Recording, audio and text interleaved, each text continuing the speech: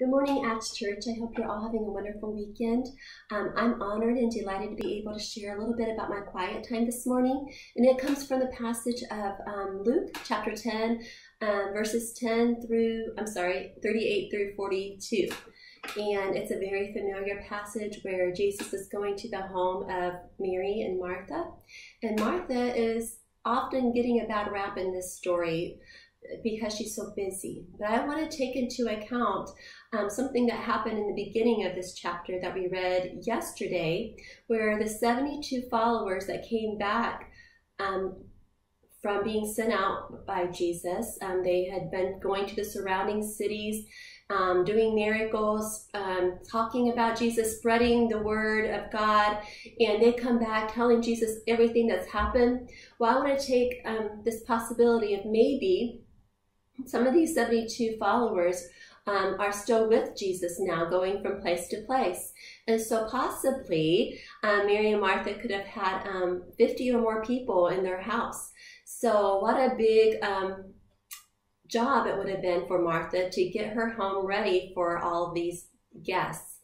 And so she is busy making bread, getting water from the well, making sure that she has enough food, enough mats for the floor for everyone to sit on as they listen to the teacher. But she's not complaining. However, she is getting a little resentful in her heart towards her sister. But she does exactly what she should do. She goes to the teacher, goes to Jesus first, and she says, Jesus. Now, let me stop and say she interrupts his teaching. She must have trusted Jesus quite a bit to be able to interrupt his teaching.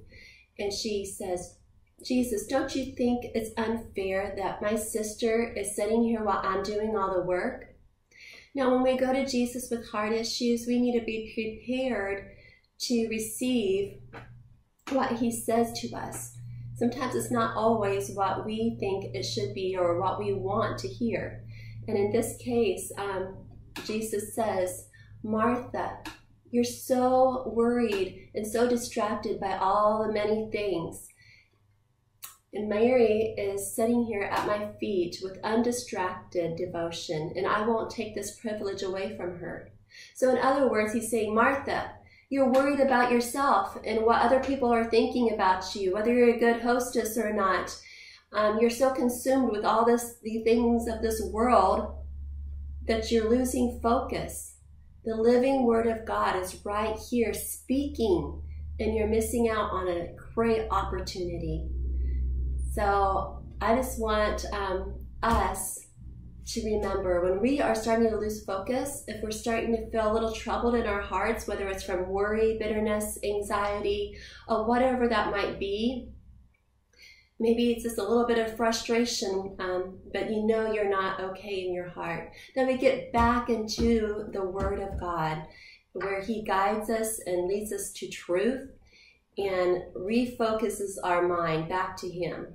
Also, to go to Jesus first, not second or third. Go to him first. He wants to hear all our troubles. He wants to hear all our requests. He loves us and he's jealous for our time, and he wants us to ask him questions and come to him. Whether the problem is big or small, he takes every issue seriously, and he wants to heal our hearts and bring our focus back to him.